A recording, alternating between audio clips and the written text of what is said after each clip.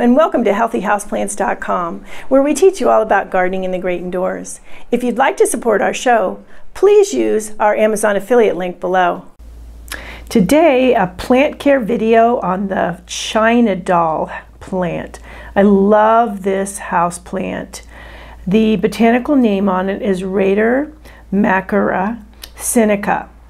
And it's a fairly new house plant. I mean, it's been around for at least a decade, maybe a little bit less as a house plant in the indoor garden, but compared to some plants, it hasn't been around as long. It grows like a tree. It will continue to grow and will grow like a tree. It has beautiful glossy foliage divided into little leaflets that are it's just adorable. I really like too how the fact that the foliage is so glossy and the emerald green shape of it is just really nice.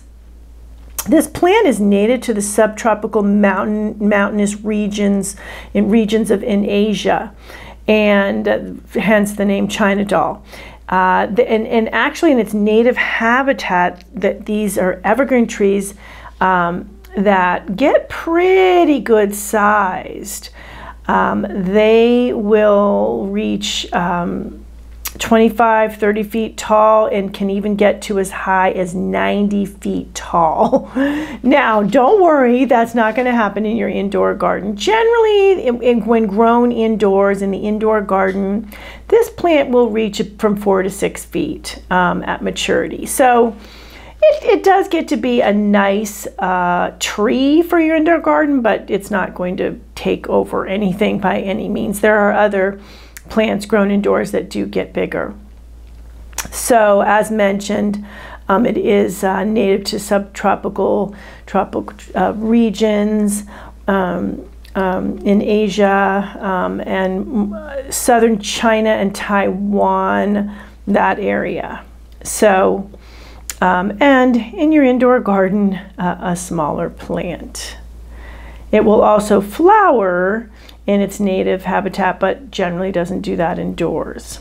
Okay, so how to keep this beauty healthy and happy and looking good in your indoor garden. So China doll plants, in terms of lighting, they need plenty of bright but indirect light. So you do not want them in a really hot, really lit up window, but you do want them a little ways back from that window, because you do want to make sure that you give them sufficient lighting. So if you want to, in the spectrum here, medium to bright indirect light, and they will thrive. So as mentioned, a spot near a window but not in a window, spot near a southern window is good. Eastern window you can get a little bit closer, and that generally has some really nice light in the morning. They also do really well with full spectrum lighting, artificial lighting. So say you have an eastern window, you could also supplement with full spectrum lighting to give them that light that they really need. Now, in terms of watering, they need a moist but well-drained soil, like a lot of houseplants, right? So you want to water when the soil on the top of the plant is dry to the touch. So about like the first ½ inch, max inch is dried out. So you really don't want them to dry out. They could drop leaves, but then again, as you know, if you watch my root rot series, you definitely don't want the soil to be soggy and perpetually wet, because you could set it up for root rot. So on the moisture meter, I would say when it just gets to the 4 on the moisture meter, it was on the 5 and it's just getting to the 4. So you really don't want to get to the 3 or close to the 3 if you can avoid it. Additionally, even though you are keeping it nice and moist, they do not like to be sitting in water. So as most plants, most houseplants, you do not want to leave them sitting in a saucer of water after watering. But this is especially an issue for the China doll, which will get root rot pretty quickly and will have problems growing as well. Make sure whatever pot you have the plant in, that it has excellent drainage. If you notice the leaves of the plant are turning yellow, that is an indication that the plant is not getting enough water, or it seems dry, the leaves seem dry. So keep that in mind if you start to, you do want to make sure that it is getting enough water. So if you see those yellowy leaves, check and see, is that the issue? Alternately, it could be overwatering and root rot. Yellow leaves can be a sign of that too. So more frequently though with the China doll, it's not enough water, but do use your moisture meter, use your finger, pick the plant up, see if it's lightweight. If it's lightweight, it needs water. If it's still heavy, it does not need water. But it's best when you're not sure about watering to check several ways. I do have videos on how to check plants to see if they need watering, and I will provide links below. Okay, so temperature and humidity. So due to the fact that they are from tropical regions, China doll plants really do appreciate a warm and preferably humid home if you can provide it.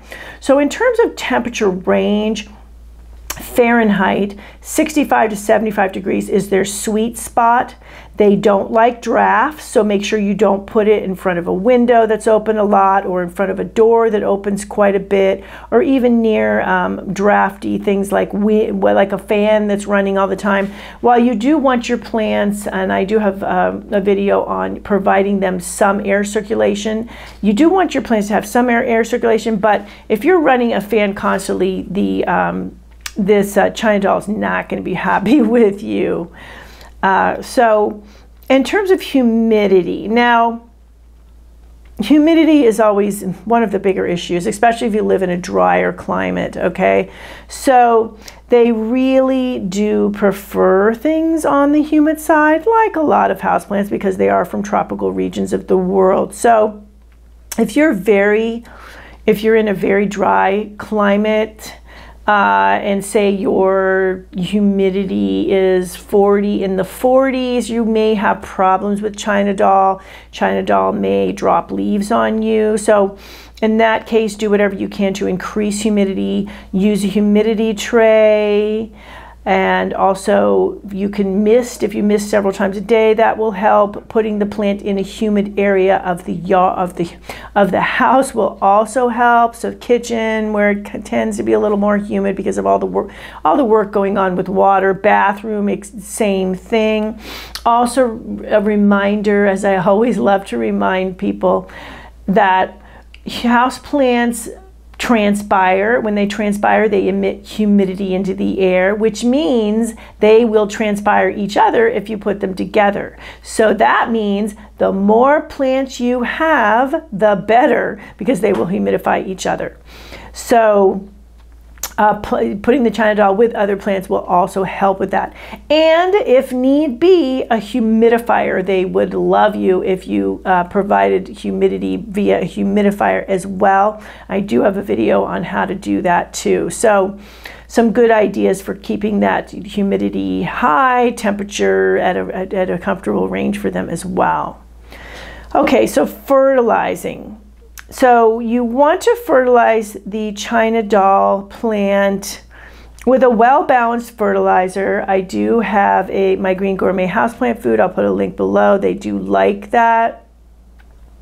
But in terms of if you're going to get a fertilizer, do get an organic fertilizer. I talk a lot about in videos, and I have videos on this, about why you want to use organic fertilizers on your plants, and especially on the China doll, because the China doll is a little bit of a picky plant. It doesn't like extremes, as you're noticing. It doesn't like extreme temperature. It doesn't like extreme air circulation. It doesn't like extreme in terms of really dry conditions. So use a well-balanced organic fertilizer, and generally speaking, you want to do it spring through summer. Late summer, early fall, stop then, and then resume again in spring.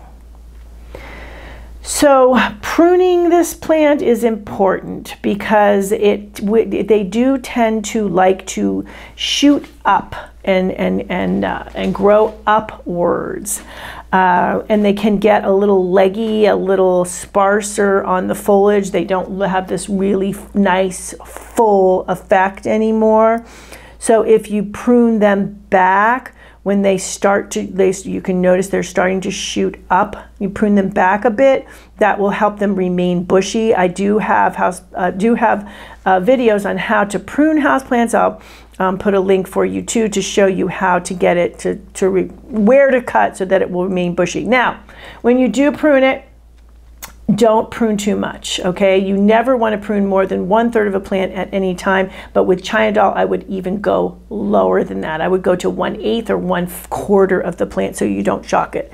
Because if you shock it, it is going to drop leaves on you and you will not be happy with you. So better to do a little judicious pruning frequently when it starts to shoot up, as opposed to trying to do some major renovation after it's all leggy and lanky and stuff like that. Okay, so the soil for the China doll. First of all, this plant likes to be on the pot bound side.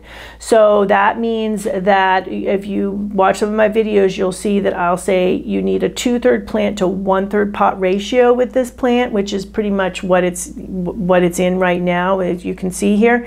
You can go even to 3/4 plant to 1/4 pot ratio, and the plant will still be okay.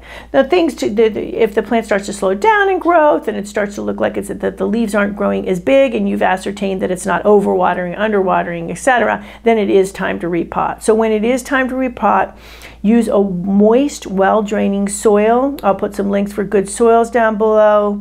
You want a soil that has some core or some peat moss in it to retain moisture and nutrients. At the same time, you do want some drainage, so something with perlite in it, or you can add pumice to also make it drain better as well.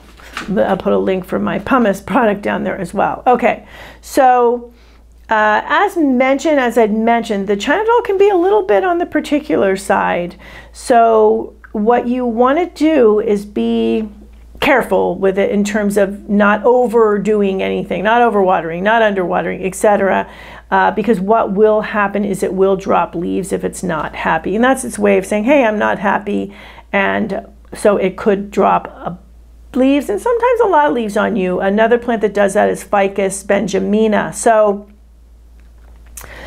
if you see it dropping a bunch of leaves, you don't panic, but it's just time to look at, okay, what changed recently? Was it the lighting? Maybe it's the time of year. Maybe where you have it is getting a lot more or a lot less light all of a sudden with the change of year. And the temperature, did the temperature change quite a bit recently?